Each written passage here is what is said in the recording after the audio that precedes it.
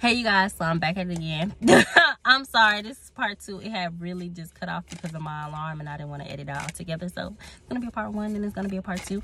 And so basically to me what that card is saying, like, y'all need to go on a healing journey, and y'all need to go, because a lot of us are healed in the collective and a lot of us are just needing to become more aware of the healing that we have done, and a lot of us need to actually step into this new healing journey. Meaning when I say step into this new healing journey, it's just like you understand the difference between your shadow versus your higher self. You understand the difference between your higher self, your shadow, your inner child. You know, you understand and you have a new sense of you, but you have to get familiar with this new sense of you. You can't go back to your past because it's familiar with you. You can't go back to your past just because your present is unfamiliar. You just get more familiar with your present. You just get more familiar with this new sense of self. You get more familiar with, okay, I can't talk to myself like that no more. Oh, I can't do that because that was in the past. Like me, I know dang well I can't put on both of my headphones and then journal, because that's an old sense of me. That's how I used to get happiness from sadness, and I can no longer do that anymore. So I need to get happiness from moving around, from dancing, maybe even from being on TikTok for like 10 or 15 minutes. It's just like I need to get happy in new ways and in new forms, and I need to get better communicative with myself on being like, are you sad right now, or are you just not understanding what emotion is going on? So right now it's just, we don't know if this is from an old wounding or we don't know if this is from a present wounding. So it's being more aware of your own emotional feelings and getting more familiar with this new person that is you at this present moment. The problem isn't that you're not healed. The problem is that you're not using what you have learned throughout all of these years to understand yourself better, to develop yourself better, to be one with yourself better. You just have to allow yourself to be more aware, and you need to be more conscious and have a higher perspective of the things that's going on at this time. So if you're feeling a sad feeling, instead of sitting there and just being like, life's just tough, life is suck, nothing's moving, sit there and just be like, oh wait, I'm sad because I created a safe enough space within myself to feel the old wounds of my past self, to feel the wounds of the things that I was running from at the time, because I didn't have a safe enough space to actually sit there and evaluate why I was in so much pain. We have to come into a level of understanding that healing is here and healing is now, and we are healed. We just have to transmute that energy now. We have to learn to turn it into a positive perspective. So if you feel like nothing is moving, don't say nothing is moving. Just be like,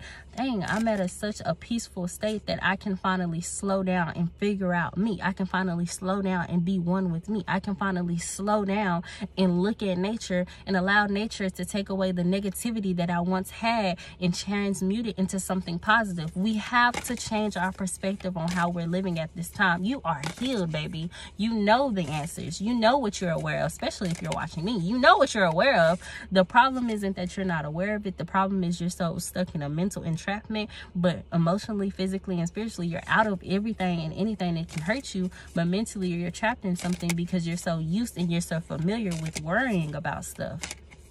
You're so familiar with worrying about who you are. You're so familiar about worrying about the next time that you're going to get your meal, the next time you're going to pay these bills, the next time this happening, the next time somebody is coming after you. And it's like, you don't have to worry anymore. You just need to be more aware of your thoughts, and you need to be more aware of the intrusive thoughts per se, but you just need to be more reassuring. That's the word. You need to be more reassuring and reaffirming of the truth that you already know, or you are creating within this timeline. You just need to bring more comfort to yourself.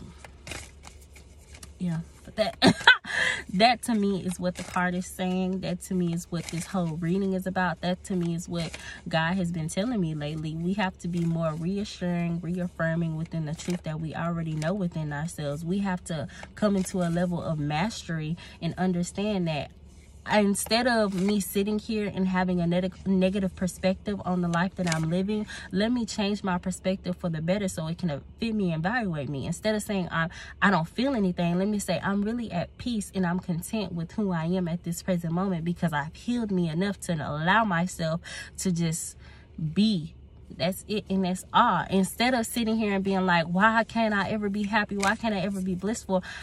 I'm not happy per se today, but I'm not happy, but I'm more at peace than I am at bliss with the life that I have now. I'm more grateful for the life that I have now. I'm more appreciative of the journey that I'm at now and what it took to be at this space now. We have to learn how to just transmute and change our perspective.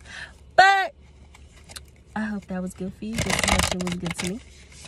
And as I always say, I love you just as much as I love myself. And I love myself heavily, so that my love shine through you. I have faith in you just as much as I have faith in myself. And I have faith in myself heavily. So let my faith in you shine through you, and you create something big, beautiful, and abundant. Email me, okay? And I did want to say my sessions are still available. My Bet and Validate, where we actually get to the truth, not your truth, not their truth, but the truth of the situation, and then we validate it and we transmute it to a higher perspective. And then my self-acceptance, my self-acceptance sessions are still available, because a lot of us don't know who we are, and I'm trying to get you to understand if you are rooted in pain or if you're rooted in, you know, what is it called?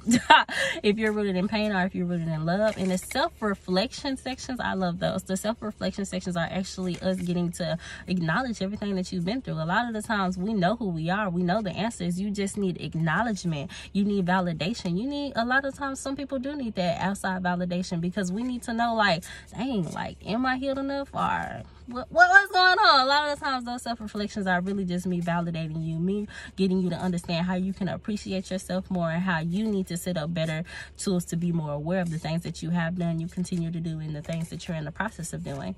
But yes, but the ones I love the most is the Vent and Validate, because I love when y'all come with the tea. Come with the tea, sis. But we're gonna turn that tea and we're gonna transmute it into something good and beautiful for yourself, okay?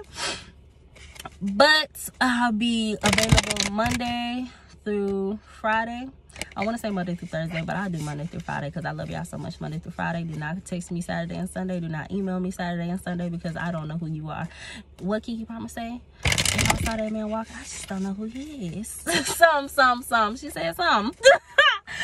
But I don't know you. But Monday through Friday, I love you. You my gang. You my family. You my sis. I love you. We locked in.